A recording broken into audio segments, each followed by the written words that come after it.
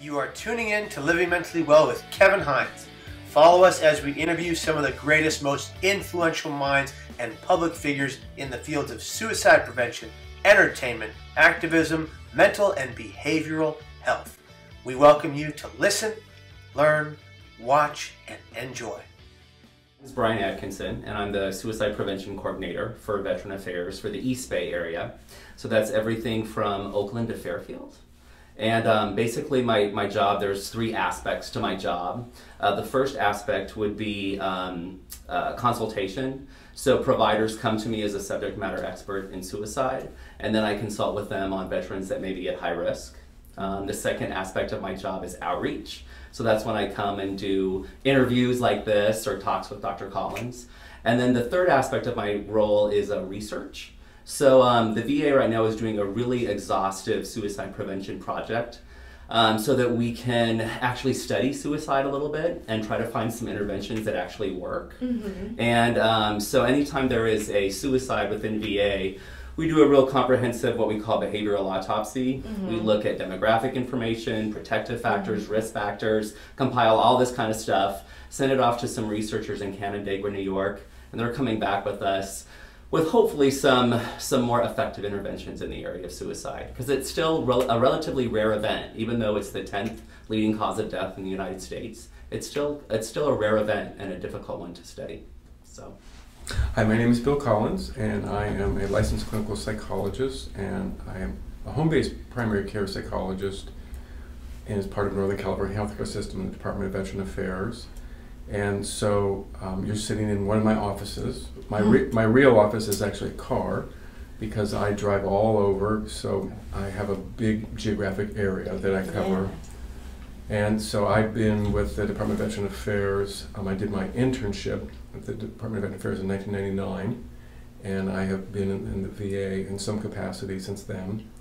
And home-based primary care our home-based primary care that I'm at, we just celebrated our 30th year.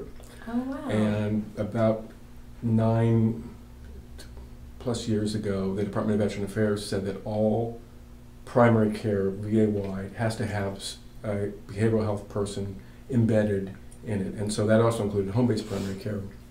And so I have been in home-based primary care, would be 8 years this past October. So that's very exciting. Well, thank you. And I was just driving to work one day and I heard that 18 veterans a day were dying by suicide. I thought that was a terrible statistic, and I wanted to try to do something about it. And I felt like I kind of mastered my job in corrections and it was time for me to move on. So I started to apply for positions in the VA that were suicide prevention coordinator positions or related to SPC positions, and I was blessed enough to find a job out here in beautiful Northern California, so that was lucky. But I just wanted to make a difference. I just wanted to change that statistic. Unfortunately, since then, we found out that it's 22 veterans a day that are dying by suicide, and not just 18. So, so the numbers are high, but I feel like we're trying to make a difference. So I think Bill and I do. So. Well, as I mentioned earlier, I actually did my internship in the VA in Martinez, California, North California Healthcare System, and so I felt very honored that I was able to get an internship with the VA. I was in one of the branches of the military many years ago, and I feel that working with veterans is a really important part of me. I've dedicated my life to taking care of veterans, and so I think year after year, I've worked with World War II veterans, Korean War veterans, Vietnam Era veterans, and now some of the young veterans from OAF, OND, which are post 9/11 veterans, and the Gulf War veterans. And so for me, it really gets me up early in the morning. I'm raring to go, and I would also say that it's motivated me because I have lost a veteran to suicide, and so that is really it fires me up to keep me going. I think that VA resources in general are very affordable, especially if you're a service-connected veteran. I think that the majority of your mental health visits are actually free. So, so the resources are there. It's just kind of connecting the veterans to those resources that's difficult. One of the best ways that veterans can get the mental health treatment they need is by calling the Veterans Crisis Line number, which is 1-800-273-8255. What's that number again? That's 1-800-273-8255. And then you want to press 1, yes, press 1 to get our responders that are in Canandaigua, New York. So that number is actually the National Crisis Line number. Anyone can call that number, and if they just call the number, they're going to be connected with a crisis line in their particular area. So if you were in Contra Costa County, you call that number, you'd be connected with the Contra Costa County Crisis Line. If you call that number and you hit 1, you get connected with our Canandaigua responders. And after our Canandaigua responders interact with you and they have the crisis response, what happens is all those calls are filtered back to a suicide prevention coordinator. And then we follow up on those calls and get those veterans engaged in mental health treatment. So that's a really easy, accessible way that veterans can get the care they need. And as important is that any provider as well or family member who's working with a veteran anywhere in the country who has a specific concern about a veteran with suicide can also call that number, press 1 for veteran, and then in fact they're able to get services. What I found for myself is that just the awareness of that becomes really important. And I can just also say from personal experience, having a veteran who died by suicide, that was a highly stressful event for me as a provider, and I spent a lot of time kind of questioning myself at first, but then I looked at the literature, I did the assessments, I recognized I'm where I need to be, and I spent a lot of time hanging out with my little Lagotto Romagnolo Rico.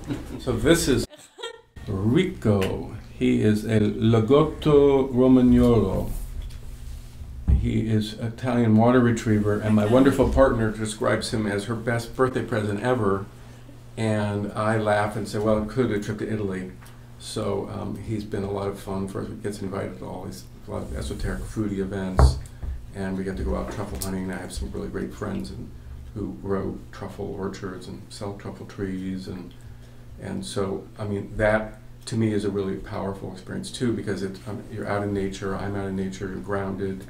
You're around people who are growing things. It's much different. It's having fun, and this is we have had these symbiotic relationships with dogs for well over 10,000 plus years. And sleep. I think I used to pride myself in trying to get by with little sleep, and now I've got to get a certain amount of sleep, and so there's a lot of that. And exercise. I'm very mindful.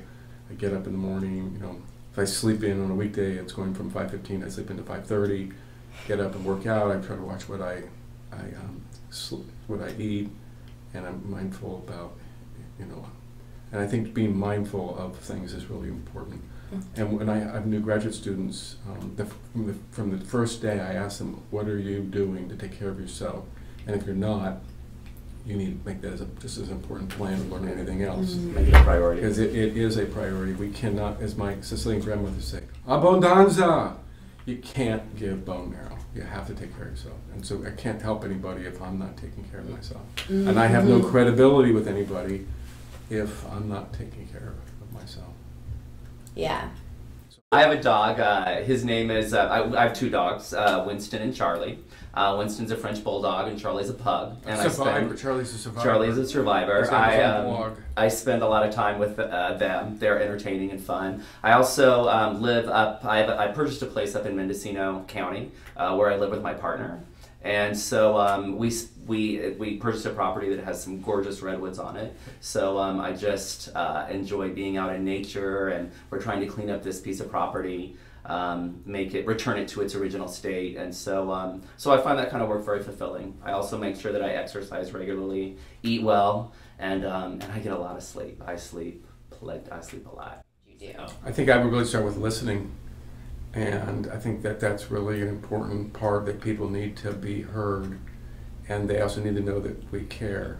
And so when I go into a veteran's home for the first time, I always, look them dead in the eye and shake their hand and say, thank you for your service. And no one's been the first, if I'm the first person to thank you for your service today. And I have many veterans who start crying, particularly a lot of the Vietnam era veterans, because, bad things happened to them when they came back from the war. And so I think part of it is just recognizing that, you know, we care about you. You know, the VA isn't just some big organization, they're made of people. Sure, I agree with what Bill said, is that listening is the first and most important step. I think a lot of times when people let us know that they're suicidal, there's this rush to fix it. Mm-hmm. And a lot of times we have to be able to kind of sit there in that ambivalence that the other person is feeling about whether or not they want to take their life, and do our best to point out the reasons that they have for living while kind of diminishing the reasons that they have for dying. And so as a provider, I think Bill would definitely agree with me that it can be very uncomfortable to sit there and listen to someone rationalize whether or not they want to live. But the listening part of that is the most important part. So I would suggest listening. And the second thing that I would suggest that they do is get into care. I would encourage them to get into mental health treatment, because mental health treatment works. All the research says it works if you're willing to come and participate. So I can just say on a personal note that this holds some meaning for me, and I know the Department of Veteran Affairs were very interested in outreach to veterans and others about suicide, and we really want to give away everything that we know to help other people. That's our mission.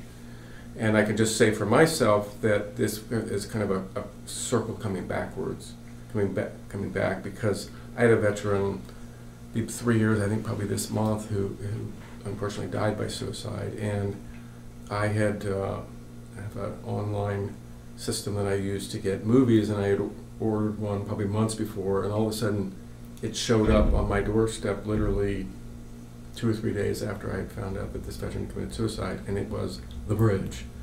And I remember looking at that and going, ooh, and I almost just sent it back, and I let it, just put it down by my TV, and I let it sit there, and weeks went by, months went by. Probably 3 months later, I finally picked it up and really was just prepared to kind of white knuckle through it.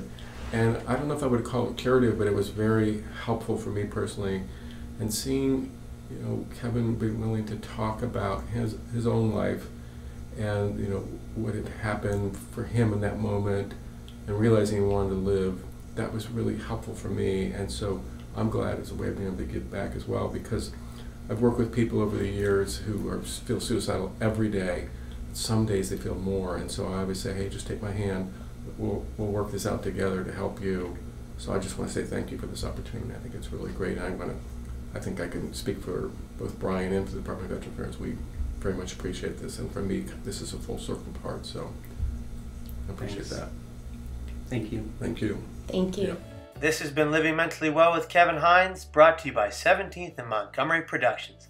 Thank you for tuning in. Subscribe below and let us know the thoughts you have in the comment section.